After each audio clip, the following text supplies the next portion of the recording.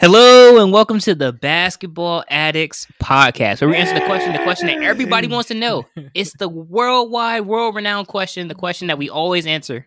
Is how you gonna hate from outside the finals? You can't get in. How can you hate from outside the finals? We can't even get in. How can you hate? Because listen, we're getting closer. The finals are approaching.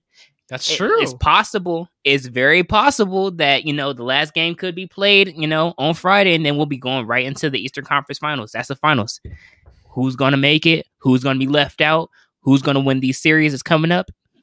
Tune in. You're about to find out our predictions. Because guess what? We've been right. Majority of this playoffs, we've been right. Mm-hmm. You can go back, check the film, check the clips, check the audio. We've been right. Yes. Boston beating Brooklyn. Whether Jason wanted to, admit it or not, it happened. Let's not talk about it. That happened. Okay. Memphis beating Minnesota. That happened. Joel Embiid coming back on the third game and winning. That happened. You go back and check the audio. This was all said here. If you're new, welcome. If you're old, welcome. We miss you. All right, so let's get into this. So, Jay, you got any comments you want to make before we get into it? I guess we've been doing some growth lately on TikTok. It's really big. We're really excited about it. And if you're a new listener from TikTok and you guys are joining into our podcast right now, we're happy to have you. We're gonna take you on the ride. We're gonna give you great content. It's what we do. We're a growing podcast. Welcome to the community. So it's a fun time. Fun time to be the Basketball Addicts podcast. One of us. Friend. All right. So I think that the most pressing issue, Jay, right, that we need to discuss right now is Ja Morant and Ja Morant, the Memphis Grizzlies, and the Golden State Warriors. Mm-hmm. Did you see that play? Yes, I did. What are your thoughts? I think the fact that people are saying it's dirty is crazy. I mean, Jordan Poole doesn't do anything egregious. He doesn't jump for his legs, like we've seen Marcus Smart do the people beforehand. Zaza Pachulia stepping under Kawhi Leonard's feet. Things like that that's happened. Draymond Green deciding to kick everybody that named was LeBron James. It's one of the egregious things in NBA history. And this is just not one of them. This is just a normal basketball play. Jordan Poole really didn't even try to dive at the ball. He was just trying to get in there. It was anybody who's saying that he caused that injury or it was dirty. They're just overreacting because people hate Draymond Green and hate the Warriors for some reason. You either hate or like the Warriors. That's the way it is. Yeah. So my take on that is it's very hard to tell because it happens so quick. They have actual cut the clip of just the injury, right? So I think it's him and another player. I think it might have been Wiggs. Yeah, it was Wiggs. Yeah, it was Wiggs. And they're they trap Ja, right? And the ball is loose, and Ja goes for the ball. Jordan Poole is but Ja kind of has slight control of it a little bit with one hand, and Jordan Poole is trying to grab the ball, but he grabs his knee and yanks it. But I'm at that point, that's not basketball play anymore. I don't think he yanked it though. It looked I think he just had it. I think you could take a picture where his hand is on his knee, but I just didn't see Ja Morant's knee move in a direction anyway to indicate that Jordan Poole was really pulling at it.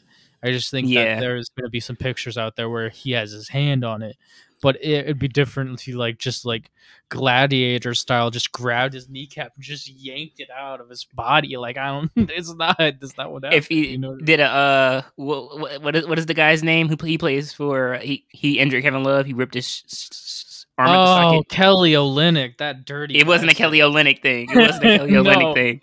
That was one of the dirtiest plays I've ever seen. It was so obvious. You did not need to do that at all. He held onto his arm with both and pulled. Yeah. That Boston team can sometimes walk that line between dirty and normal. So it is what it is over there. But for those of you who may not agree or disagree with what we said, as far as like if it being dirty or not being dirty, I'm really not even gonna say it's dirty. Jason doesn't say it dirty. I'm just saying that it didn't look like a basketball play to me. But I don't think it was. I don't think it was actually dirty. I think he might have actually been going for the ball and it might have been accident. But at Hmm. that point, it draws a thin. It's a thin line between basketball and Yeah. not basketball. Hmm. So it was a tightrope type of move. I mean, I don't think he's gonna get in trouble for it because it's done and over with. But the big point of this is that John may or may not play game 4. Yeah, that's this. The series is a wrap. It's over. There's nothing else the Grizzlies can do without Ja and Dylan Brooks. I do want to say Dylan Brooks getting taken out for 2 games. That's a little egregious. I think the NBA should be a little I don't even think that was like a severe technical. I would say that's like a tech 1 in my opinion. I don't think that deserved to be a tech 2 completely kicked out of the game because he was going for the ball. He just did it in a very, very bad way. In a very Um, aggressive way, yeah. yes. Where it did endanger the player that he was doing it to. You know what I Mm-hmm. mean? Which is why the NBA was protecting him. But I think the Memphis Golden State Warriors games have just been some calls have been iffy. Sometimes the whistle would lean to Ja, and sometimes the whistle would lean to Golden State. But one thing that I've seen is with that 142-point game the Golden State Warriors had, there is a different gear that the Warriors can hit. There's just nobody else can hit. That game 3 game, I watched that, man. It just looked like a track show. It looked like we were just so having so much fun. It looks so easy for the Warriors. When they play, they have a certain gear that nobody in the NBA playoffs can match offensively. And I think this is going to go 5 games. And it's a good series for the Grizzlies. They came far. You have things to look forward to for the next year. You got a lot of improving players: Zaire Williams, John Morant, Jaren Jackson, Dylan Brooks, Desmond Bain, all good young players. But you met a veteran team and you met a good team that has a lot of talent. And another thing I want to say about the Warriors is I love the fact that Steve Kerr, literally gets 30 minutes a game out of Klay Thompson, Jordan Poole, and Steph Curry, and they played 2 positions. That means between those 2 positions, there could be 100 and let me see here. No, 96 minutes between those 2 positions that could be on the floor. What I mean by that Mm. is, point guard can play 48 minutes in a game, shooting guard can play 48 minutes a game. Put those two together, 96 minutes. Jordan Poole, Klay Thompson, Steph Curry play 90 minutes combined. Now, there's some minutes where there's like 5 minutes where Jordan Poole, Steph Curry, and Klay Thompson are on the floor. Yeah, sure. But I want to give a lot of credit to Steve Kerr for getting Jordan Poole on the floor enough because he's the 3rd best player on the team. Mm. And ball movement, player movement, it's the time of the time of the NBA right now. And Chris, do you want me to talk about my ball movement, player movement segment, or do you want me to save that a little bit? I feel like that's a perfect segue. Go ahead because Okay. you were already in that. You were already in that zone. So go ahead and just give it to me. Okay, so my opinion is we're witnessing a time shift where we're going back in time in the thought of basketball and the Mm. way basketball is played. So 5 Okay. years ago, everybody misinterpreted what the Warriors were great at. Everybody's like, we got to chuck up a crap ton of threes and not play efficient basketball. Look at the Houston Rockets. Look at teams like the Sacramento Kings. Look at teams like the Indiana Pacers right now. The Dallas Mavericks when they had when Luka and Rick Carlisle was there. You know what I mean? Yeah. There's a lot of teams that adopted we're just going to hack up a ton of threes, and something nobody really noticed and what should have been something that people mirrored was the movement. Mm. Nobody does a better job of off-ball movement, passing. Like I was reading Steve Kerr's book, and his goal was to lead the league in passing and double their passing stats from Mark Jackson was there to when he was there, and he did it. Right? So it's about ball movement, player movement, it's infectious. It's the way of winning basketball. And this is stuff that's been around since like the 1960s with John Wooden and the UCLA Bruins, where they preach player movement and ball movement. Look at Red Auerbach. Look at those old Celtics teams. Look at all the ball movement they had. They ran a ton of off-ball screens where Bill Russell has the ball. Here comes Sam Jones off ball. Here comes Bob Cousy off ball. Like, this has been the way basketball has been played at a winning level, at a high winning level for a long time. Look at the triangle offense. Michael Jordan, player movement, body movement. Shaq, Kobe, these guys had movement, right? And Greg Popovich, movement, right? All the off-ball stuff, all the off-ball actions. Team.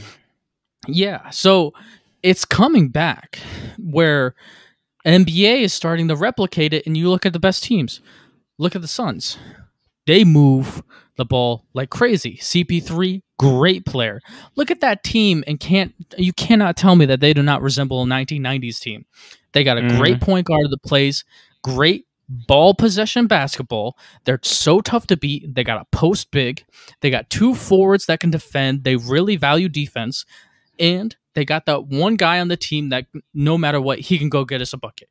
I guarantee you, if you looked at the Portland Trailblazers or the Utah Jazz, they would be built in similar ways. And we're also seeing look at and it's either done by that or one individual player like Luka Doncic. Great passer, great operator of an offense, efficient looks, passing is valued. Look at Giannis.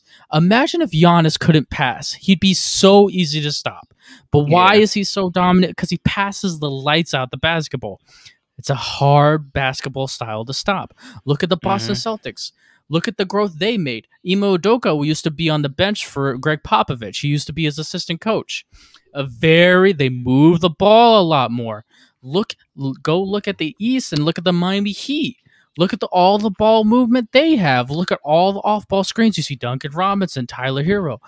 And defense at an elite level is being played with teams that are great in the NBA. The Warriors are a great defensive team. The Miami Heat are phenomenal. Look at the Boston Celtics defensively. Look at the Suns defensively.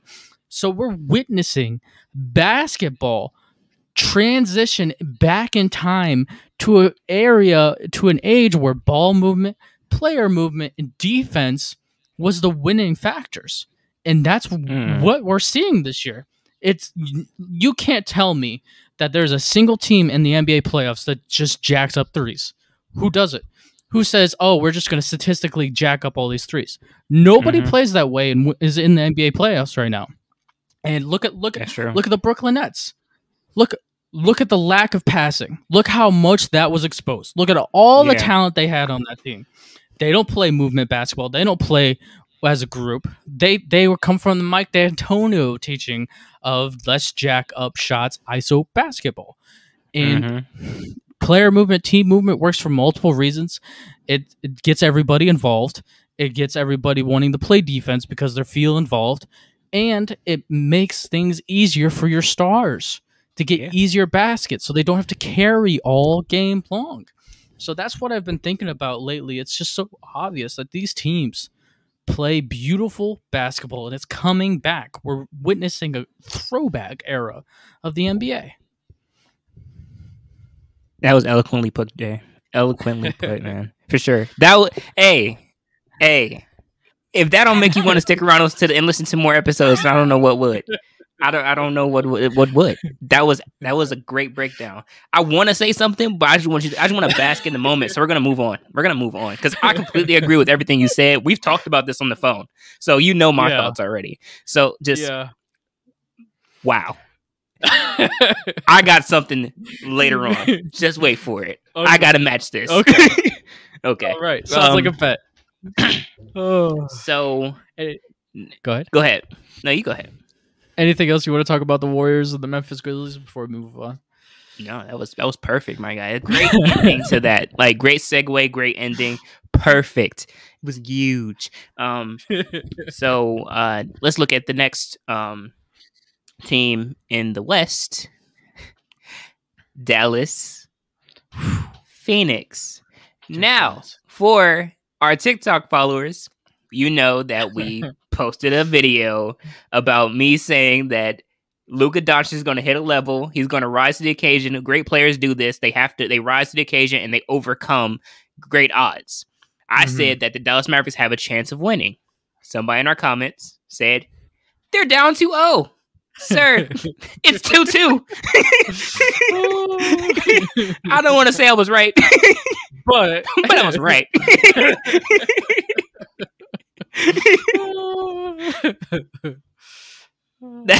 Jay, what you got for me, man?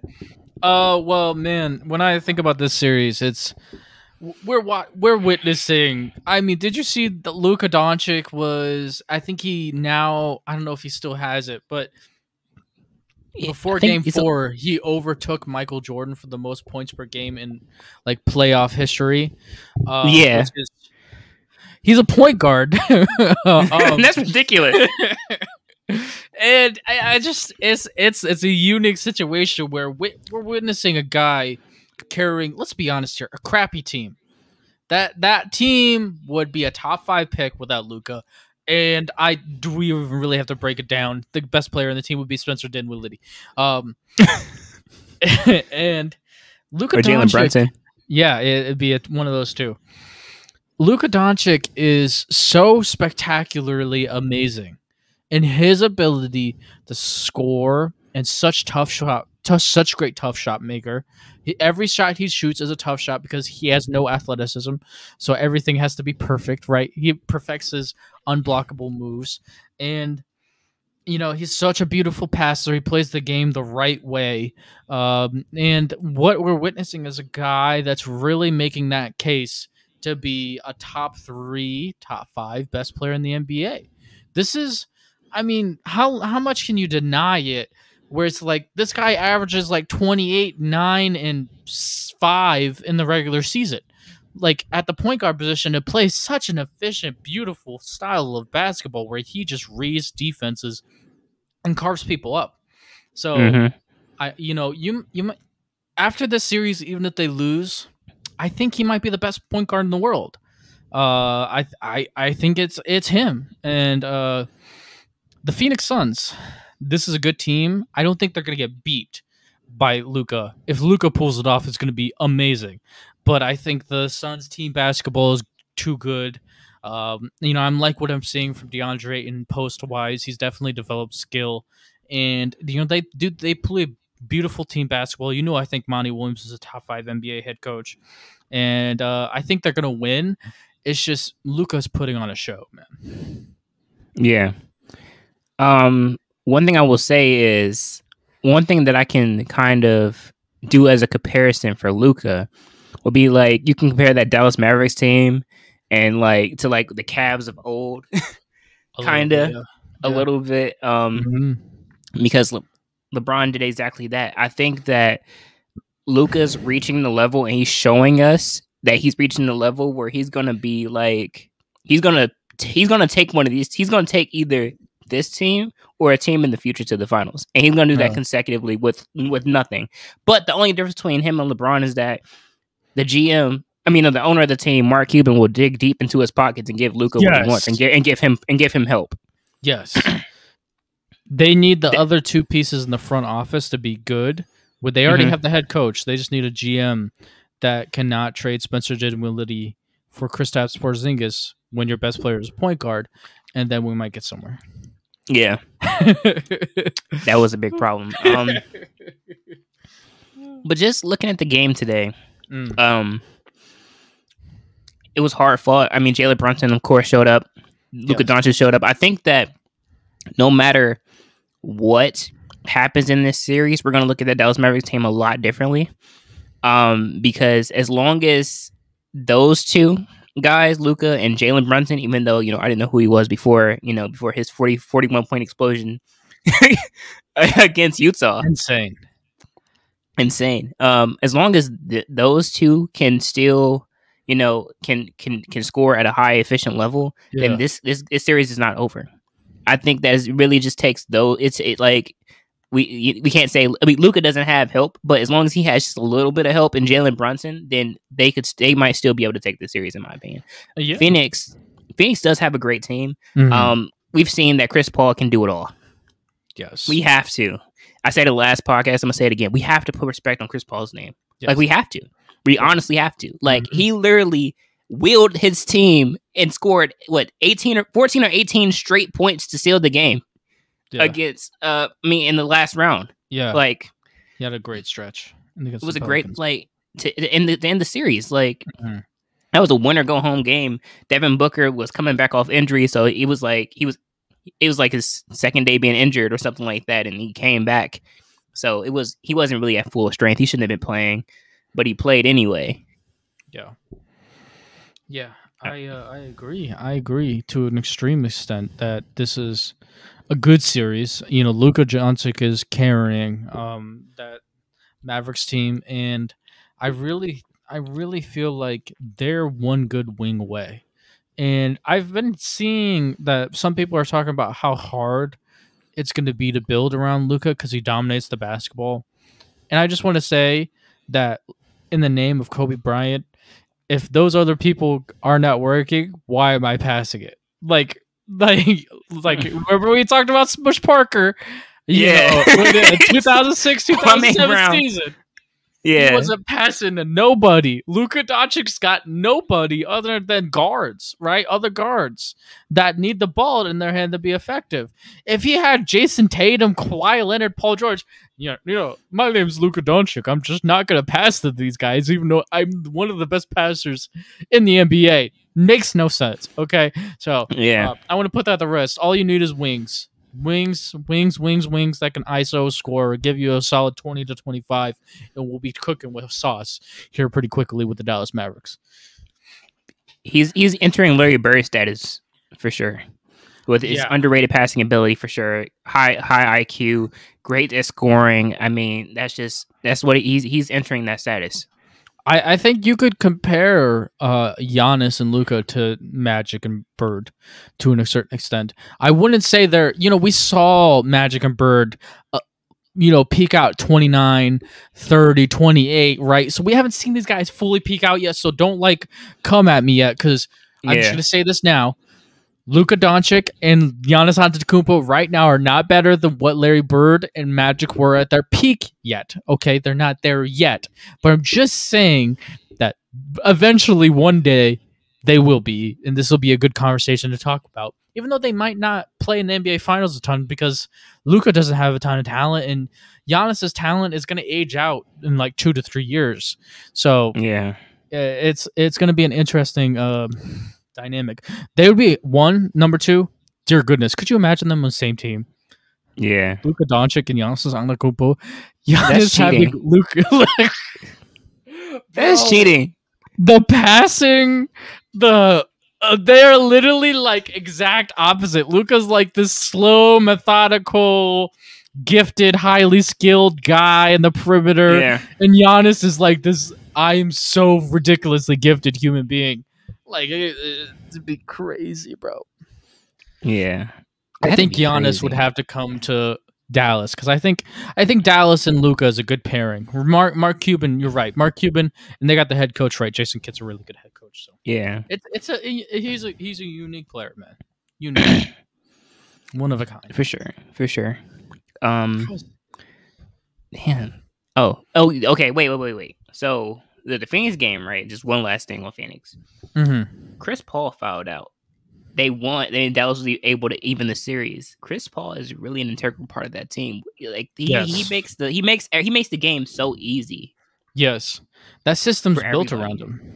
Yeah, all that movement, all the player movement is to just give Chris Paul easy looks, easy, just make things a little easier on him. It's a match made in heaven between Monty and CP3. They're so connected. Yeah, because I think he had him as a coach before. Yeah, I think so too. Okay, now moving on to the East. Yes, sir. Should we talk 76ers? You choose. Alrighty. 76ers Heat. Talk to me, Jay. This series is over. It's just eventually going to happen. I don't think that the 76ers can make this comeback. Miami Heat have home court. They have more talent. I think when you're missing 2 games of Embiid, it's just unrealistic. I think the joyful thing is watching Joel Embiid try to overcome.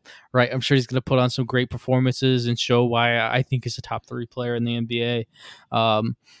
And we need to put more respect on his name. He should have been an MVP. The guy had a historically relevant season at the center position.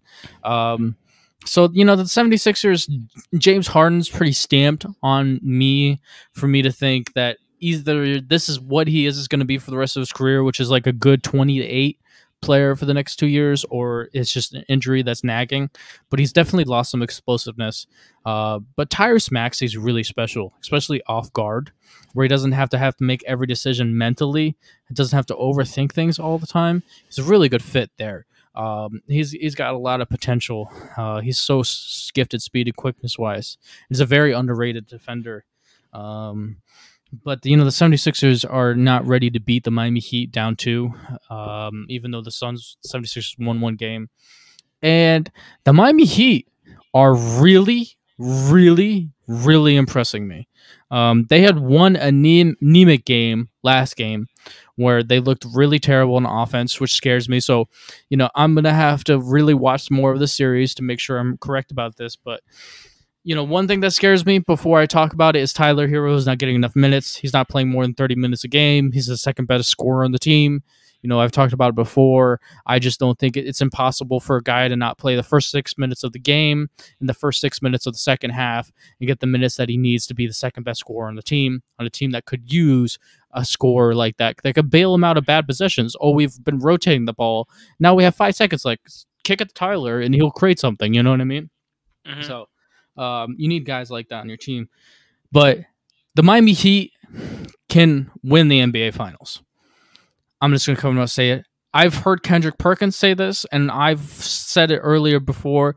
This is very reminiscent of the 2004 Detroit Pistons, where I know everybody's talking about the Boston Celtics, best defense in the league, best defense in the league, best defense in the league. This is the best defense in the league. You have the best center in the NBA. Bam Adebayo puts a defensive clinic on every night. And, a nice little comparison, Bam Adebayo is kind of like 95% of Bill Russell. Like, is switchable, really freaky athletic, 6'9", 6'10", block shots, smooth, great quicks, good passer. That's a little side note there. It's a pretty interesting comparison. But he's ridiculous. He's so ridiculously special defensively. It's a clinic. He makes good passes. He's really athletic. Jimmy Butler's a ridiculous defender. PJ Tucker's a ridiculous defender. They have Kyler Lowry back now. He's a good defender. And they got Victor Oladipo now too as well. Good defender. So this team's the best defensive team in the league, in my opinion. And offensively, beforehand, I was like, man, they have a great defense, but they just can't hit the high level of offense and have the consistency in the high-scoring games to win a 7-game series. Because you need scoring, right? You need to score to a certain level. Victor Oladipo is the X factor. If Victor Oladipo can have 10 to 15 points per game, this team can win the NBA Finals and surprise a lot of people. A lot of people are writing them out. I've heard people like JJ Redick and people on ESPN say the Eastern Conference Finals is happening between the Bucks and the Celtics. I disagree. I really think that the Miami Heat are a tough matchup because when you add Victor, now Victor and Tyler Hero can equal a 30-point per game scorer. Now they can cancel out Jason Tatum scoring-wise. And then Jimmy Butler could cancel out Jaylen Brown, right? And then you have Bam, you have Lowry, you have Strauss, you have Gabe Vincent, you have all these ridiculous amount of players. This team's very deep. And if Victor Oladipo, because his game was based off of athleticism, his burst is there. You can really see him make athletic moves. And that should scare everybody else in the NBA. And I really feel like they're hitting a new tier as a team because of it. And now they're healthy. They haven't been healthy a lot of the season. Now they are actually legitimately healthy now that Lowry's back. So he takes away the little things from Jimmy Butler. Just let him score. I love the Heat, what I'm seeing. So that's my takeaway from this specific series with the Miami Heat in general. I would have to agree with you completely. I said Heat in 5.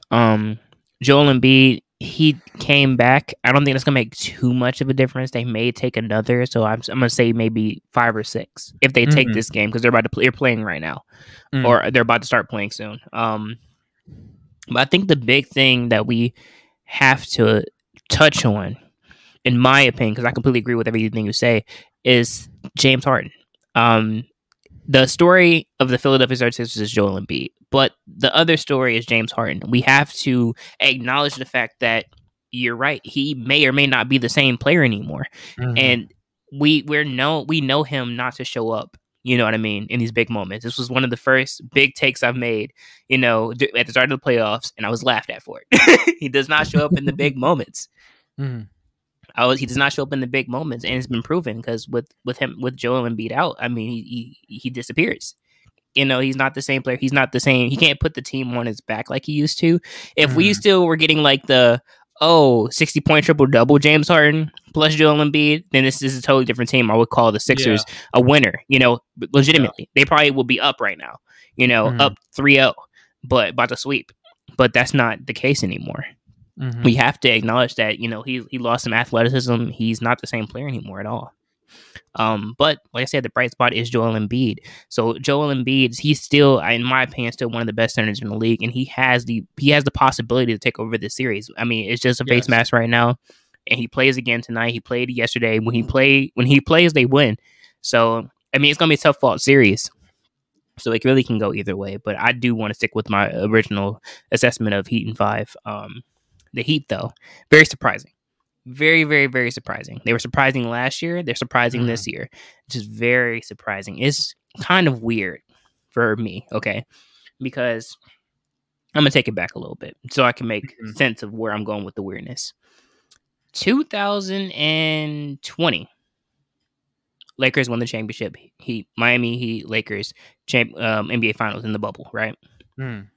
Tyler Hero, we were looking at him. Oh man, he's gonna show up. This is the guy for the future of the Heat. Yes. Next season, he disappears completely. Mm-hmm. Where is Tyler Hero at? Right. This season, complete reemergence.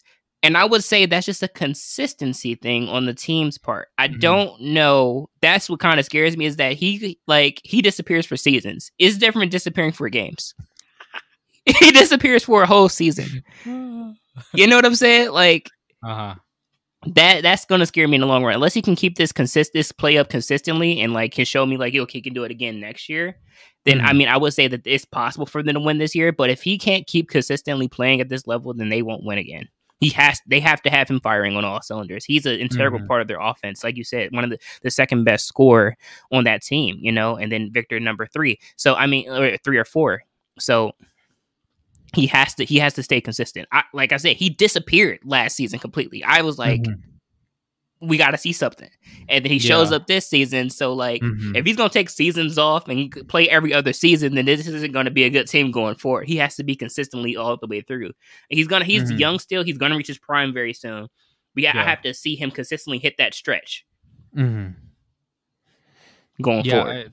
it's an interesting one where he's just such a good shot creator for himself. Like it is one man offense when he's on the floor, and I really think that he's just so good at everything he does. And I'm a big believer in Tyler, man. So it's this is a team that just plays good offense, good efficient basketball, and plays lights out defensively.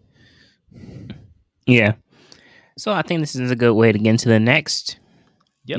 matchup of the East. The so-called Eastern Conference Finals. It's right great. now. It's a great series. I can say that right now. It is Boston, Milwaukee Bucks. Oh. Jason, talk to me. All right, Boston, Milwaukee Bucks. I'm gonna tell you first things first. I chose the Milwaukee Bucks to win the series. I'm a I big didn't. believer in them, and I'm a big believer in Giannis. We're talking about how he's the greatest player in the NBA right now. What I'm seeing, first things first, the call that should have been a shooting foul for Marcus Smart. Marcus Smart should have gotten those 3 free throws. I completely agree with that.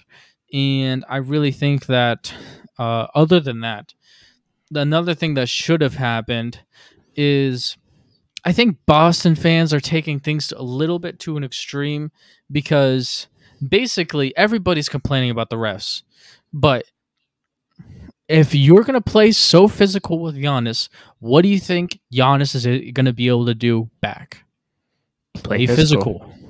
Mm-hmm. Right? So I thought about this as soon as I saw it. Was like, man, the Boston Celtics are really setting a physical tone, and the refs aren't calling it. So what do you think? It's just you are letting the guy who's the most physically dominant person on the court play physical by setting that tone, and you have to accept it. You know what I mean? It's he's like LeBron James. If he's on your team and you're a Bucks fan, you think every single call was missed, and Giannis should have been shooting 53 throws last night. If you're the opposing team's fan, you're thinking to yourself, "Holy crap! How are they getting this many calls? The refs suck." It's the exact same way from LeBron James. I heard Kyle Korver talking on a podcast a while back while he was with the Cavs. He said before going over there when he was with Atlanta, there's like, man, LeBron gets all the calls, and then he gets the Cleveland Cavaliers. Is like, man, LeBron doesn't get any calls compared to what he should be. You know what I mean? It's just the natural reality of sports. Yeah. So it's you got to accept that reality. I don't really think the refs have done a terrible job. This series is just physical. It's a physical series. So it's a great series. My takeaway is the Boston Celtics are a great team. If they lose this series or the Bucks lose this series, it's no takeaway. Man, this team's just underperformed. You can't say that at all. Jason Tatum had a bad game. Yeah. So it's not going to keep on happening where he had 14 points. But, you know, the Bucks are up 2-1. It's a big advantage. They needed that game. And the biggest, most important thing is that game 3 where Giannis had 42, 12, and 8. It's one of the greatest games I've seen in a while. Individual performances. Yeah. There's this point in times, man, where the guy does something ridiculous, 6'11", just Euro stepping, making 6'8" Jason Tatum look so small. He misses the shot. It goes off the rim. He just jumps and puts his hand out there like he's God. It just rips the ball out of the air and just puts it back in. Like, some of the stuff he does, man, it's just so wow and ridiculous to an extreme extent. His athletic gifts is insane.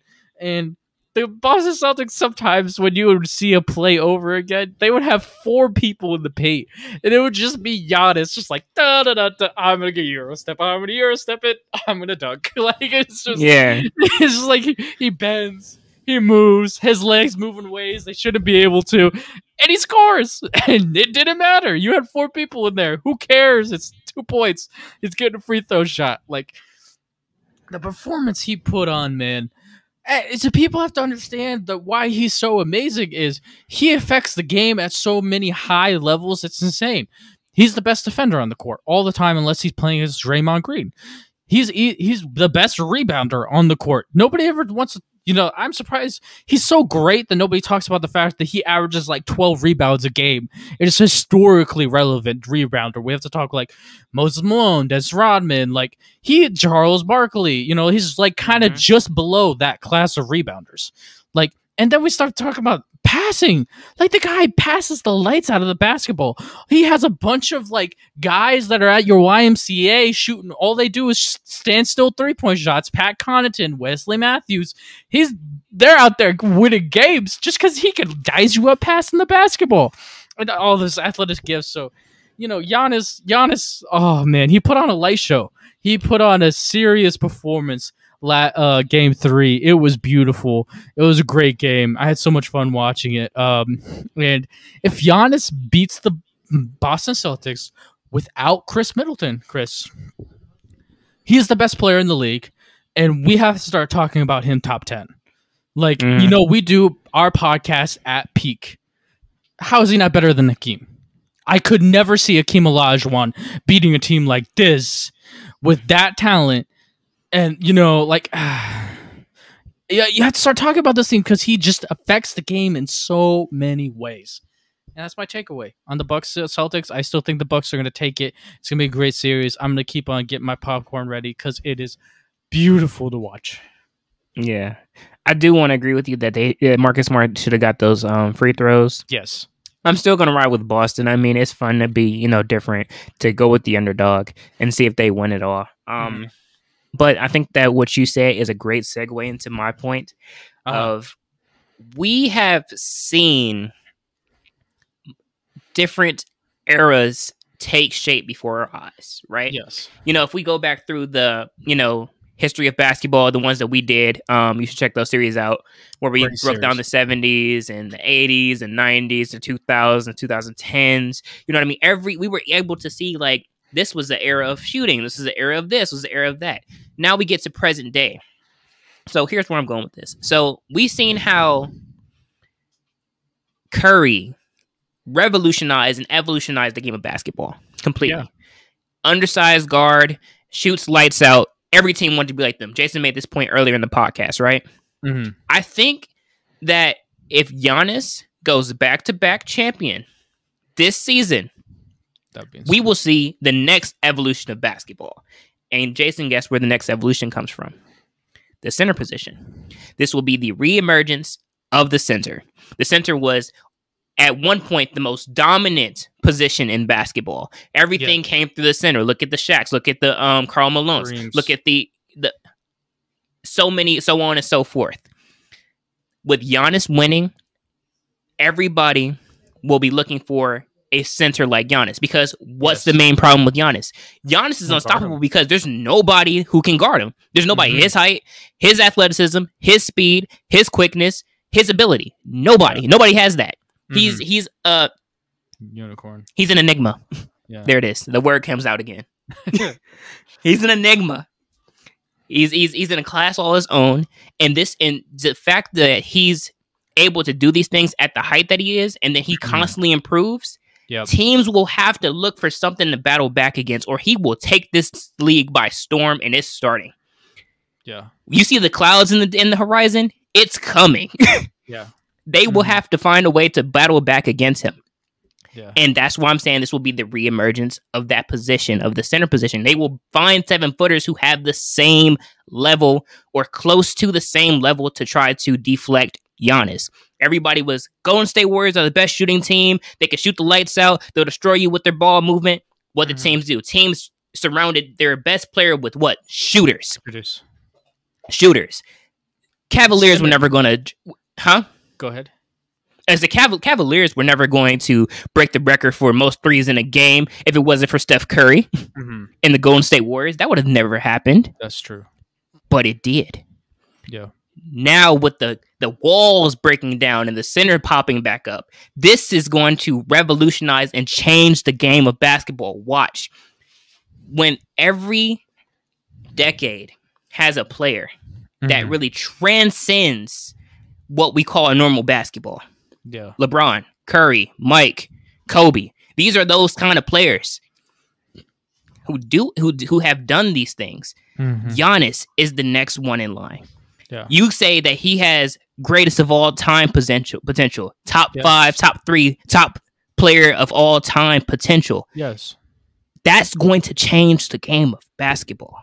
Yes. Because, look at KD, for example. KD is a 7-footer. We're not going to lie to you guys. He's a 7-footer. Yeah. Ball handling ability, can shoot lights out. Godly. There are guys who are going to come up in the next couple years who will look exactly like KD. 7-foot, ball handling ability, shoot lights out. There's a kid. You don't think 7'3"? Yeah. It's already happening. You don't think that there won't be kids that look like Giannis that come out of wherever in the world and plays exactly like him? Somebody's watching. Yeah. Somewhere in the world and analyzing, and I can be just like this. It's possible for me to be this player. Look at Cat. Cat was a point guard, and then he grew. And then he grew. Anthony Davis, same thing. Point guard, then he grew. Yep. They shoot lights out. Yeah, they do. It's coming. We're going to see more centers who have the talent, the ability of a Giannis Antetokounmpo, of an Anthony Davis, of a Karl Anthony Towns mixed together, and they're going to take the league by storm. Like I said, you see those clouds there in the horizon. That storm's brewing. It's coming soon. The next evolution is upon us. Yeah. I thought that was a great take, Chris. And that was such a good take that has multiple things working in my head from that. And one of the things that I personally really think about is you're so correct is when you watch the Boston Celtics, it's like, dude, you don't have enough size. You may have great wing defenders that shut down Kevin Durant, but you don't have the size and the strength to play with Giannis, right? Mm-mm. And the Steph Curry is a great point because Steph Curry made the center position unplayable because you get the switch. What are you going to do? You can't do anything. He's on an island. Steph Curry is going to expose them, right? And they were a winning team, so everybody had to adapt. Now Giannis is transitioning the game back to, dear goodness, we need 7-footers that can block Giannis, challenge Giannis Antetokounmpo at the rim. We can't have 6'9" Al Horford out here anymore, right? And think about LeBron James. We really need 3-and-D wings? Why did everybody talk about that? Oh, because you had to guard LeBron, right? Yeah. If you had somebody over there that can't guard LeBron James, you can't put him on the floor, Right. Okay. Why do we need Roy Hibbert? Remember Roy Hibbert? Oh my gosh, Joakim Noah, both in the same conference as the Cavs. Why? Because they needed the size at the rim. You can't beat LeBron without size. Look at it. We did the greatest upsets of all time podcast. We talk about the Dallas Mavericks. They had 7-foot Dirk next to the best defensive player of that season, which is Tyson Chandler, who was 6'11", blocking all those shots. Look at the Spurs when they beat him. Tiago Splitter, Tim Duncan, 7 foot, 7 foot. You need length to challenge these people into. For these teams, they have to adjust. Teams in the East will probably be like, we need centers now. We need 7-footers. We need these guys because we can't stop that freak over there. His name's Greek Freak. His name's Giannis Antetokounmpo. So I feel like that was a great point. And another thing that's a nice little thing here is it's very reminiscent of MJ patching the torch to Kobe, where MJ and Kobe were basically clones, but MJ was much more athletic. Now, I'm not saying LeBron is much more athletic than Giannis, even though I would say he is more athletic, but Giannis is taller, so they kind of even out. But they play very similarly. That's the point. And the baton is being passed. We're witnessing it. And they're so similar in play style. And that you're right. The influence of Giannis is going to pass the torch to somebody else that's like that. And it's a beautiful thing about basketball, and you're right. It's everybody's gonna have to move and transition into different things. Like another thing in the 2000s is we had Dirk, Tim Duncan, and Kevin Garnett all in the same Western Conference, and Pau Gasol and Andrew Bynum in the Western Conference with Kobe. Like everybody needed power forwards and centers that were big because you can't beat the best 3 teams if you don't have the size. The Suns got destroyed by the Spurs every year when they had Steve Nash and Amari Stoudemire because they couldn't beat the Spurs because we can't do anything with those size. And it's a matchup league. It's always been that way. And even look at the time frame with Shaq. I mean, how many people needed to be huge when it's 2000, 1990, 1999, and Shaq is destroying everybody, and you need 2 bodies. Ben Wallace, 6'9", built out of granite. You know what I mean? Guys like Vlade Divac, guys that are big bodies to try to play with Shaq. Like the greatest players influence the NBA because you have to stop them.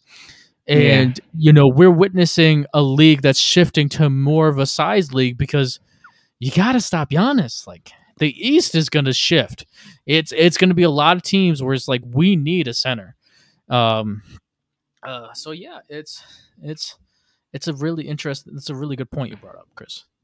Yeah, that's definitely where the NBA is heading. I'm not. It's still going to have the high level of shooting that it does, but it's gonna really be centered on can we stop Giannis. Mm-hmm. That's how our teams are going to be built. Exactly how our teams are going to be built. It's like, can we stop Giannis? Like, look at the Atlanta Hawks from last year. Like, remember we said that the Atlanta Hawks had a potential, potential to beat the Bucks. Yeah. But as you look at those games, Clint Capella's at the rim. They're playing small ball all 48 minutes. No. So of course they're going to get dismantled by Giannis. Giannis is going to destroy him every time. There's nobody in the league that can guard Giannis. Yeah, So he's going to change the game. it's Giannis and Luka's league for the next 5 years. Yeah, and the game will be changed forever. Yeah.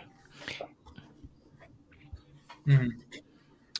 This is actually great, in comparison to the point that you made earlier about how you said that the game is Mm-hmm. moving is evolving backwards, about how with the ball movement, you know what I mean, the highly talented defensively teams. Yeah. This is now is moving toward back toward the center. Now you have highly defensively talented teams with a great center, athletic center now. Mm-hmm. It's evolving backwards, but also Yeah. evolving And forward as I well, think a because the beautiful centers thing weren't about that Giannis is athletic back he's then. hard to But position Giannis too. He's put a power Giannis forward, in he's that small forward, he's a category point now. guard, he's Now you're center. looking at a totally different Giannis NBA. is just a demigod, honestly. He came from the heavens to destroy people. Yes, spacing galore.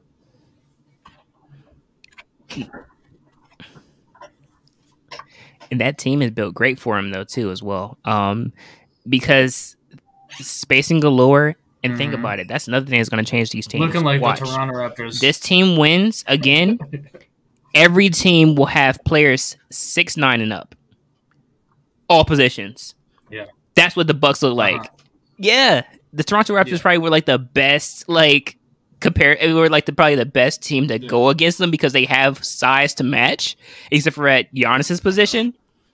But other than that, all teams will look like that from now on. They will all be super tall, super lanky, super athletic, and can shoot lights out. Yeah. All right. Western Conference Finals. I have the Warriors versus the Suns still. No, I don't. Really think that. What do you have? What do you have going for it? Going to win that series. I think that they're just hitting a great peak right now, where they're just untouchable as a team. So I'm going to go Warriors versus Suns. Warriors winning the West. I have the Heat facing the Milwaukee Bucks. Giannis makes the greatest, wins that series. And what about your Eastern pick? He runs out of firepower. I think that the Miami Heat will beat the Bucks in 7, and I think the Miami Heat will beat the Golden State Warriors in 7 because they match up with the Golden State Warriors in the worst way. It'd be the worst matchup the Golden State Warriors have ever faced because of Bam. Because of that center position, because they're so switchable. They're the worst matchup for guards. Look at what they did to Trey. Look what they did to James Harden. Made their lives a living hell. The best 3 players on the Warriors are all guards. It's going to be in Draymond Green. Yeah, he can probably guard Jimmy Butler, but it's not like a great matchup for Dre, where Dre's just going to be able to shut down a ton of stuff. So right now I'm leaning Miami Heat. I'm just going to have to see them play a few more games before I really feel super confident about that.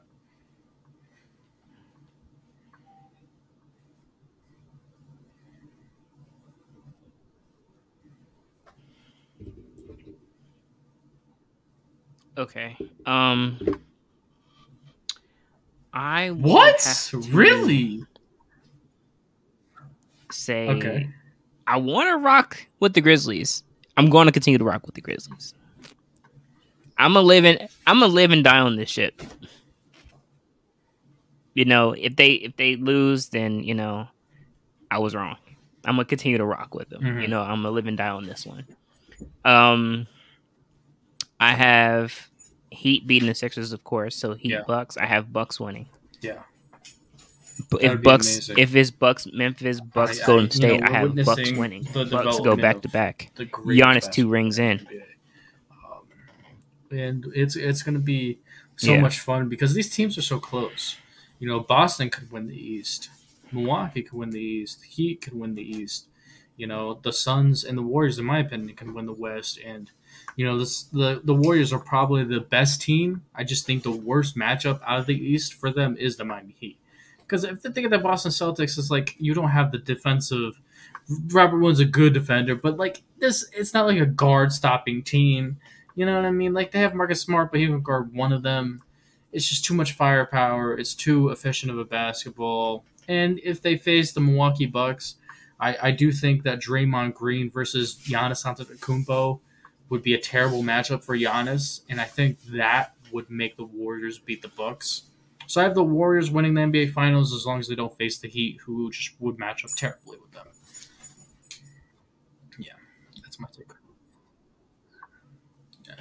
It's going to be fun, though. It's going to be must-watch TV, and it's going to be must-watch podcast time. Yeah. You guys going to have to check out all this That's fair. great I stuff can we're see going it to be that way, talking too. about. Because next time we talk about a podcast, this round's going to be over. We're going to be talking about who's going to win the Eastern Conference, Western Conference Finals, and then we'll probably be doing for the NBA Finals, like uploads every day, every game, right, or something like that. We did that last year, so probably do something like that. So it's gonna be a fun time for you guys as basketball addicts. Join the wave. Yeah, I think so. You got anything else you want to say? No, I feel like we dropped a good one today. Yeah. Nope. Do you? Yes. Yes. Perfect. Alrighty. Yeah. So thank you all for listening, and thank you for coming and welcome to the new we ones. really have a goal right now to try to reach that 5-star rating on all platforms. Thank you for listening. Just so Apple Music can you want to tell them about about our goal? us, and Spotify can recognize us, and we can start seeing some growth there, and so other people can see, oh my gosh, we love that podcast. Oh, it's growing. Oh my gosh, it's 5-star podcast. Like we really do value guys' input. We're really trying to grow. And we want you guys to be a part of the journey of, oh my gosh, I listened to those guys within the first year of their podcast. I was one of those early people in the Basketball Addicts podcast. They're so crazy right now. You know what I mean? Like in 10 years, we could be, where could we be in 10 years, Chris? I mean, what? There's a place that I think we would fit really well at. And one of them, we could be the most Barstool watched Sports. podcast. I could see us on Barstool Sports. We could. I could see us working for. There's a lot of places that have podcasts that like host podcasts. You know what I mean? So I could see us having some sort of deal. We're working with some form of entity. I mean, I feel like my dream job personally would be. Other than work, yeah, I could see Ball's Life. I could see NBA TV. NBA TV. If we had a show on that, that'd be pretty cool. That would be like a dream. Ball's Life. Yeah, but I think my dream would probably be in the front office being a scout. Oh, I feel analyst? like that would probably be my dream, but like podcast related, it'd be growing this. Yeah. Yeah.